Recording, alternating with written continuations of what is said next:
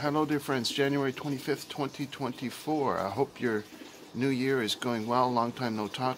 I watched a video yesterday. It disturbed me so much that I ended up, right before I went to sleep, I was thinking about it. And then when I woke up, these thoughts were swirling in my head, so I had to put them down on paper. So I made a few notes that I wanted to comment on about a video I seen with Richard Dawkins commenting on his interaction with Jordan Peterson. So, forgive me, I'm still recuperating from a slight cold, and I'd simply like to share those thoughts with you for posterity. I hope you're doing well. Sorry about the water flowing in the background. You can hear that because we had a huge amount of snow recently, and everything now is melting. We're above zero. We were under 0 degrees Celsius for many days, and now we are about 3 degrees, so everything is melting, and you can hear the water flowing in the background. So sorry about that. But this is what I wanted to comment on Richard Dawkins on Jordan Peterson. He had an interview with this guy, and Dawkins says that he respects him, but he considers his ideas BS. And so just very two-faced of Richard Dawkins to say that. But anyway, this is what I wrote this morning. I don't know, 6 or 7 a.m. when I couldn't sleep. Richard Dawkins recently commented on what he thought of Jordan Peterson's ideas on the Bible. Dawkins replied by stating that he had great respect for Peterson's battle against the woke agenda to cancel him and his fight for free speech, and yet considered his ideas to be bullshit. This comment displays the complete and utterly vile morality of the man Richard Dawkins. This was not some offhand comment spoken in haste, nor was it in any way meant to be in jest. Dawkins went out of his way to repeat that he had great respect for Peterson, which of course is a complete lie. Anybody who has even a modicum of respect for another would never call their ideas bullshit, right?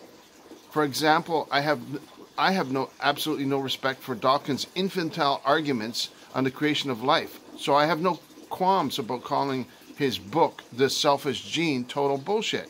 If I had respect for him or someone, I might be inclined to say, well, I have great respect for this individual's efforts in this area, but I have to strongly disagree with the areas on such and such a subject, right? That's an obvious example of what it means to display respect.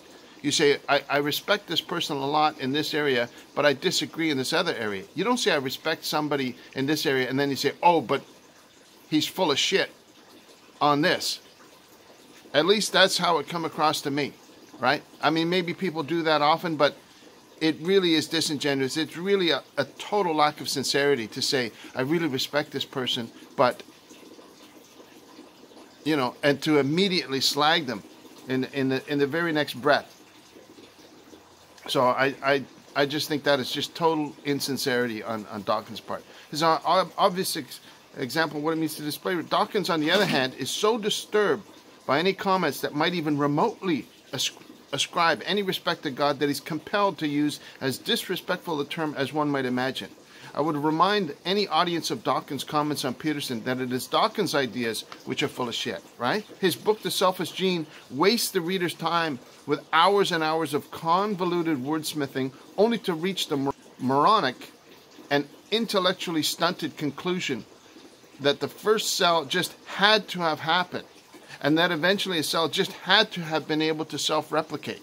That's the summation of Dawkins' book, The Selfish Gene. When pressed, Dawkins even goes on to try and support his ignorant theories with the possibility of the first cells being created by an alien civilization. He's done that before. He will use any reasoning at his disposal to support his arrogant atheism, and that's exactly what his entire character consists of. He is so arrogant that he has set himself up as his own God. As far as his writings are concerned, Dawkins can best be described as an overpriced intellectual charlatan. One must pay an expensive price of time to get through his obtuse and blustering books, only to realize that this lame academic, that this Dawkins, is completely and utterly without substance. Dawkins will be tormented in the eternal flames of regret when he finally wakes up and realizes that he's been a total fool. Creation itself has been a witness to his own soul. He has ignored the valuable witness of superior intellects, such as Peterson and many others throughout history, and instead has installed himself as his own Molech. a deaf and dumb idol who is miserable and poor and wretched. Richard Dawkins' false respect is yet another example of his extreme snobbish pomposity.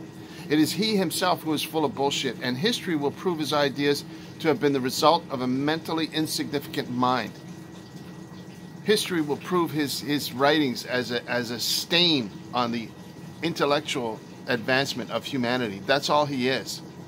Just total inconsequential. Dawkins' arguments are no different from the age-old example of the individual who finds a watch on the ground and proclaims, well, it just had to have assembled itself. His complete lack of sincerity in proclaiming respect for Peterson should be recognized for what it is, a blatant lie. A blatant lie from someone who is empowered and directed by the father of lies, the enemy of humanity himself.